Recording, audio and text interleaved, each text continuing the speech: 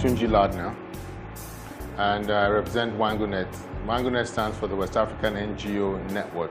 Well, I started WangoNet, I think, 2000. So in a sense, I'm the founder. But found sounds so grandiose because it means you're starting something really big. But it was an idea that was started in 2000, and it was my idea. So my present role now is just to manage it as the executive director. My name is Okodede Famous, and I serve presently as the MD and CEO of Giant Stride IT Solutions.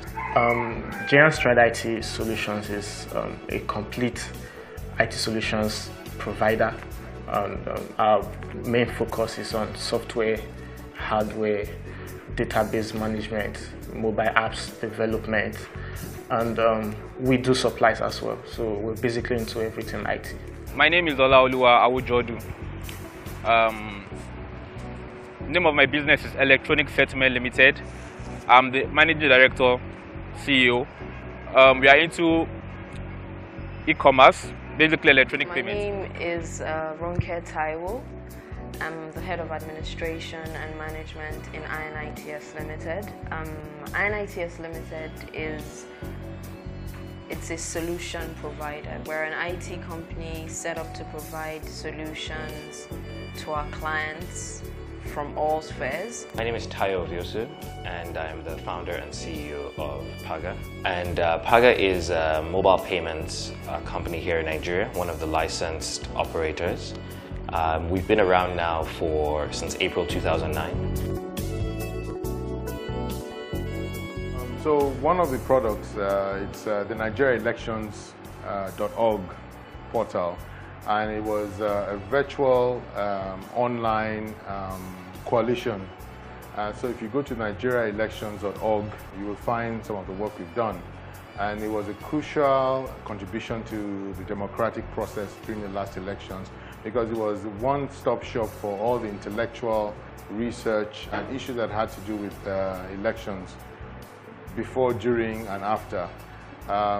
Also, we managed to create some very useful applications which helped voters with their electoral processes. Some of it is the mapping. If you go there, you see a map where the first people to actually map the results. So you have a data visualized mapping of Nigeria and all the results of elections. As a matter of fact, that iconic map that came after the presidential election that clearly showed the divide between North and South in terms of voting patterns was some of the work that Wango did. Our first key product in the market right now is Nigeria's first ever all-in-one social network, boogieboss.com. The name of our product is Cash Envoy. It's an online portal. You can see it on www.cashenvoy.com. It allows you to receive, it allows you to receive payments on the internet. So basically that's what it does. We currently have over 500 websites using our service. We are approved by the Central Bank of Nigeria to process online payments. And what we do is develop customized applications for clients. Some of our clients are in different verticals. We have clients in the e-commerce vertical, like simplyinfants.com. We have clients in the travel vertical, like travelonera.com. We also have clients that work for the government. We also work for INEC, that's Independent National Electoral Commission. We manage some of their databases. We also have clients in the corporate environment. We're talking about outsourcing companies like resource intermediaries.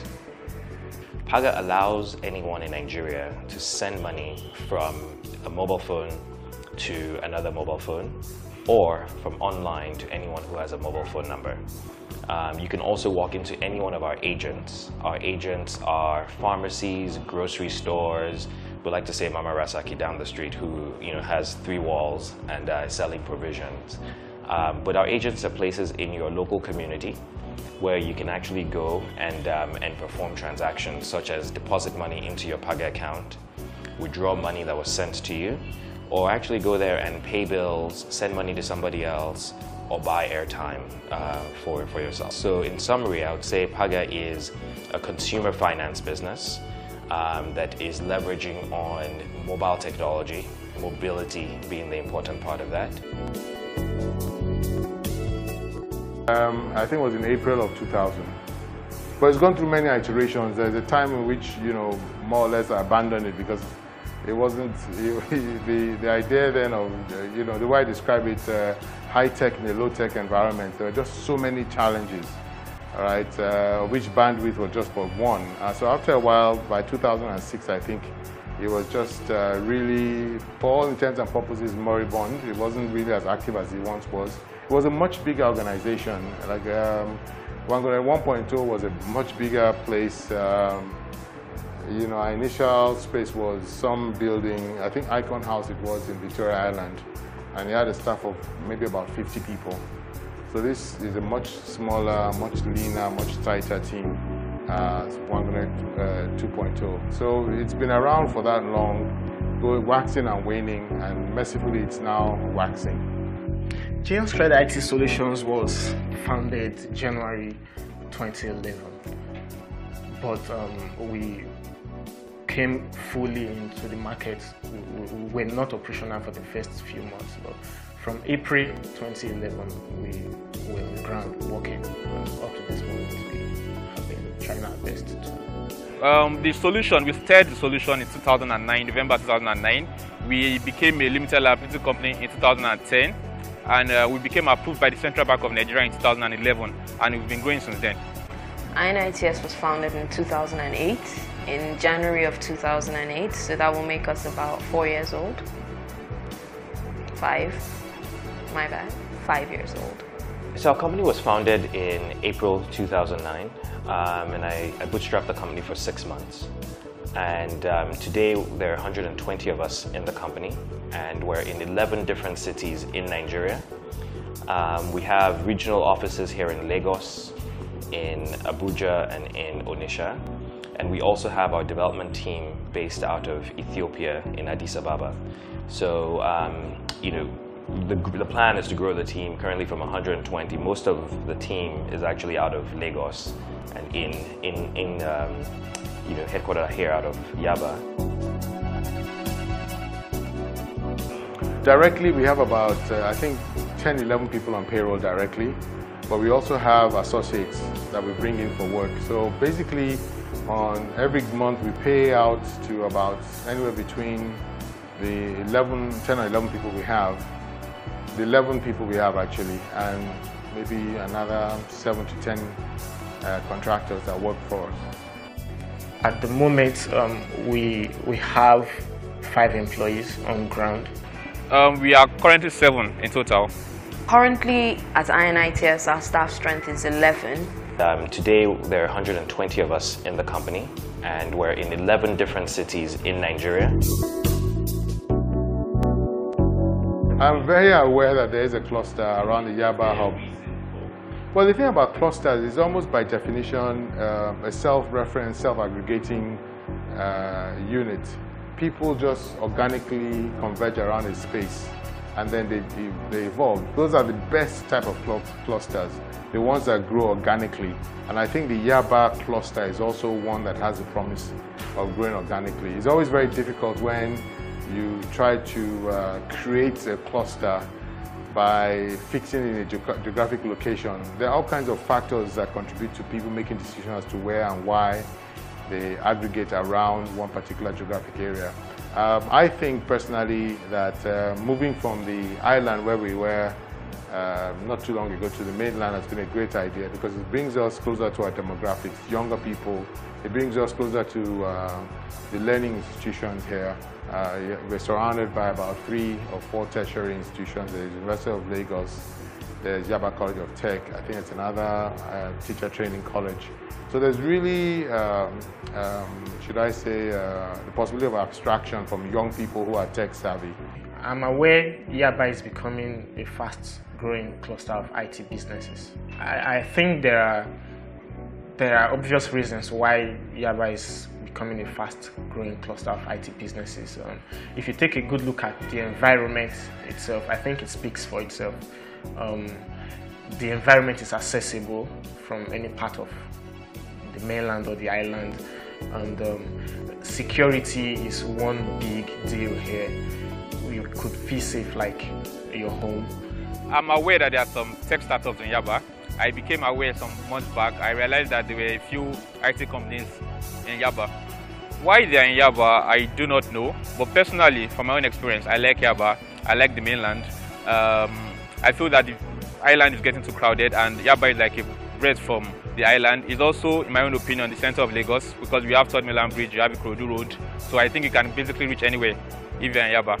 It's interesting to see that there's like an aggregation of tech companies around here in Yaba. For us in INITS, it came out of two different things. First is we already had a property in the area, so what we did was to simply construct our office there. And the second thing was we wanted a place where we could easily reach other parts of Lagos where most of our clients are. Yeah, I think Yaba has become an IT cluster, and I think for us, when we were looking to move, our offices were initially in Ikoyi, and when we were looking to move, it was a combination of trying to find a place where we could grow into, where there was sufficient space for the right price. As a startup, you have to be thinking about sort of how much are you paying for real estate, etc. And Yaba was very attractive to us for a few reasons. One of those reasons was the fact that there were already some IT companies on Herbert Macaulay. The other thing that made it really attractive is the location. It is right between the island and also going to the rest of the mainland. But in general terms, I can see that the adoption and adaptation rates are going to go high. People are going to adopt and adapt these technologies to suit their purposes. I mean, clearly there's going to be, with increased broadband penetration and last mile solutions, it will be possible to now be able to fully deploy some of the services and ideas we see elsewhere. So if broadband becomes near ubiquitous, right, it means that you can now begin to layer on value-added services because the internet access is good and people can subscribe to it. So I see a growth in more online applications, online markets, payment fulfillment systems at the back end of those, and basically creating economic, commercial linkages. But all of this also has a bearing on how government's policy supports the growth of this type of cluster. The industry in 2 to 5 years, I think it will be massive. I think because there are a lot of tech startups coming up, there are a lot of e-commerce sites coming up, and we have a lot of young Nigerians. In fact, we have a lot of young Nigerians that are having new ideas, new solutions every day. So I think that in the next 2 to 5 years, I think it's going to be massive. I think it's going to be explosive.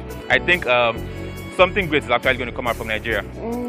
In 5 years from now, I see mobile application playing a major role in the industry 5 years from now.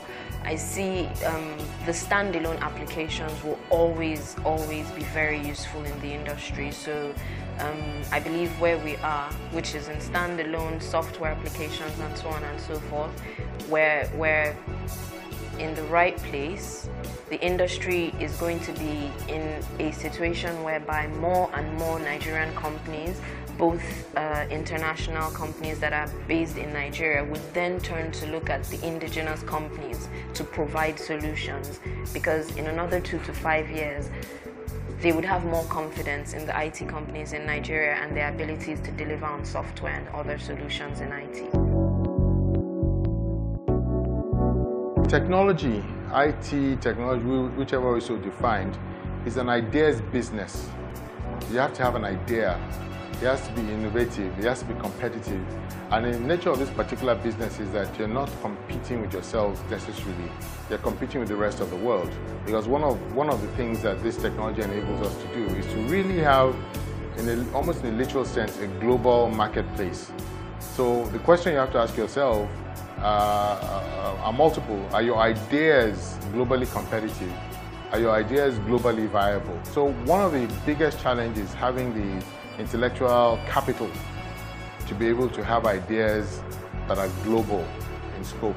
They might be local in application, but definitely they have to be global in terms of the quality of those ideas. The other idea is to be able to now think about taking an idea and making it economically viable.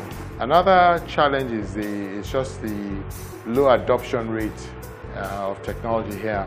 Because it is necessarily a competitively global market space, it means that any product that is well developed outside will very readily find purchase here. So there's really no protection for innovation locally, because you're competing not just with yourself, you're competing with other people who have other resources far more than you have locally to produce more or less the same type of good. Data, the cost of data. You cannot run an IT business and not have nothing to do with the internet. They go together. The cost of keeping, here we run a 24/7 plan here, and the cost of keeping that alive could be so alarming if I disclose the figures. Then also, another challenge primarily in this environment that I have seen, that we have encountered, is government policies per se, and maybe I should just break it down a little. From time to time, we get hijacked by guys from the local government asking for levies and fees that are just inexplicable. Apart from electricity, which everybody knows, I think something else can be done about data. I think data on your mobile, data on your PC. I think data cost in Nigeria is expensive. I think if something can be done about that, the cost and of course the connectivity itself, I think if something can be done about that, it will really help innovation. I think our biggest challenge is internet. A lot of our clients have solutions that we build for them and host online. Constantly we have to make changes to them, we have to get updates, push updates, and this can be a challenge sometimes. Over the last 1 year, we've changed to 5 different ISPs. Each member of our team has an alternate source of internet. And then the biggest challenge we actually face here is electricity and power, right? I think we have really good water. Electricity-wise, we're on gen most of the time. The second biggest problem we face is actually the traffic stop, just 2 stops down from here before you get to CcHUB. In fact, if you're at the CcHUB, you can look out and you see the problem, right? There's a light that is just, everybody's merging into a couple lanes, and it causes significant traffic all the way to the 3rd Mainland Bridge. Well, in terms of support, a lot of it has been self-help. I mean, people have aggregated, they have, begin to cluster their small businesses. CcHUB is a good example. It's like a pre-incubator hub that helps young people evolve their ideas to the point where they can possibly attract funding for it, mostly from the private sector. But there's a lot the government can do, both at the federal and the state level. I understand that the Lagos state government itself is particularly interested in creating this innovation space, right? And so that is by way of direct support. But we have to go 2 or 3 decks in so that they have a regulatory framework that actually helps to nurture. It might mean all kinds of interesting inducements and incentives, tax breaks, but the state itself has to protect the space itself. Apart from the government, in the last few years we have seen private sector participation working so much, even for government. In terms of support, I think we can get a lot of support apart from the government. You can get from the government. Apart from the government, you can also get from corporations, institutions, and big organizations. I think you can get support in terms of funding. I think funding is key because I know there are a lot of innovative ideas that are coming up, and every time they are looking for seed funds. I think if something can be done, I know something is being done, but more can always be done in terms of funding. I really believe the only level of support I can think of sitting here would be for the government to invest in our youth in terms of IT. So maybe we can even start from what is being taught in the higher educations and the secondary schools, where you have one computer in a lab and they don't even know how to use the computer, it's just there. So maybe we need to start from the basics anyway. You know, I can't devise a whole strategy sitting here on how it can work. Our story is, we've been very fortunate, right? Our story, I always say, is not the norm. From the very beginning, we've been fortunate to have angel investors who have supported us and given us the capital that we need multiple times over to continue pushing forward and continue building a business. So I think there's a lot of work we have to do with the government to encourage and provide the enabling environment to allow for high net worth individuals to put their money in Nigeria, to put their money in startups. And there are things the government can do about that, right? Whether it's providing tax breaks for people who do those kinds of things, or whether it's just sort of encouraging foreign capital and foreign investors to come and provide the platform. There's also a variety of grant type support that exists, but as we've seen in other parts of the world, it's not grants that build businesses. It's going to take real investors who are going to put their money at risk and entrepreneurs who are going to put themselves at risk that will build a business.